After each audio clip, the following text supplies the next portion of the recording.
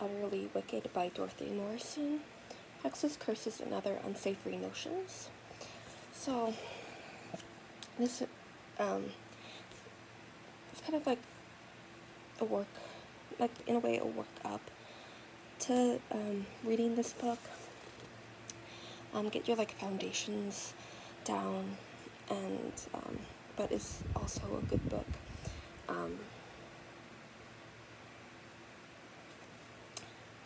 To have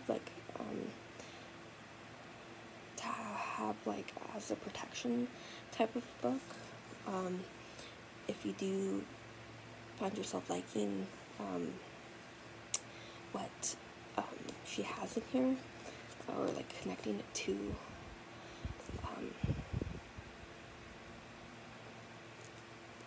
like the different oils, like the puppets and stuff.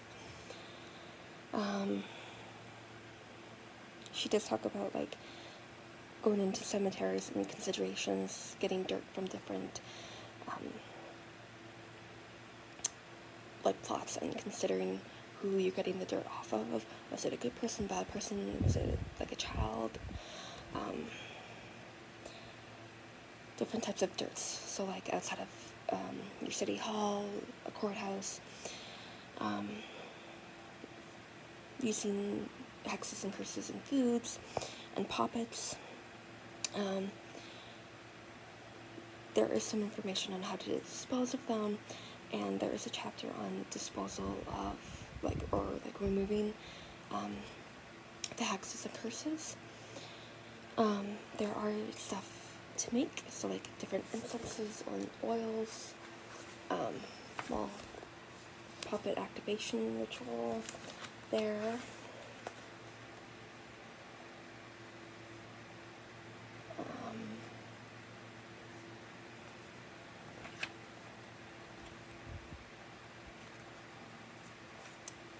So uncrossing incense, war water, vinegar bath, uncrossing bath,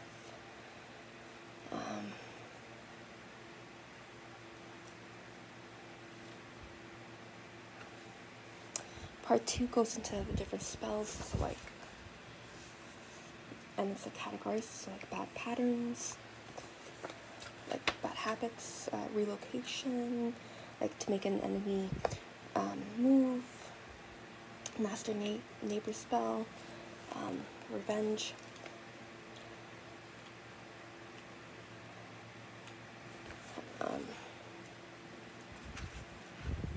goes into like charm bags, good luck bottle,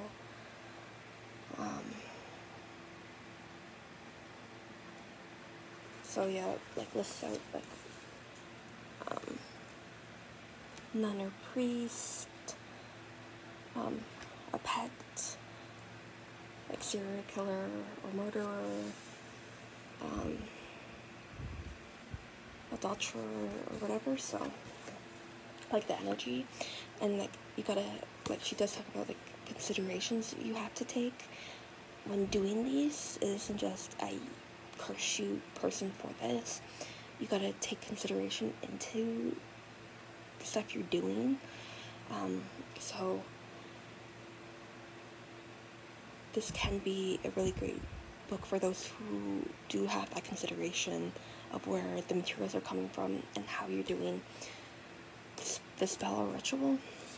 So, and it's like a small book, but it is jam-packed with a lot of information and stuff and spells. So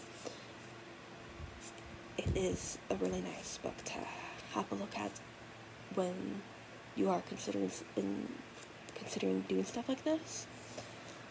So yeah, when doing stuff like this is an option for you to do. So yeah, Utterly Wicked. Happy readings.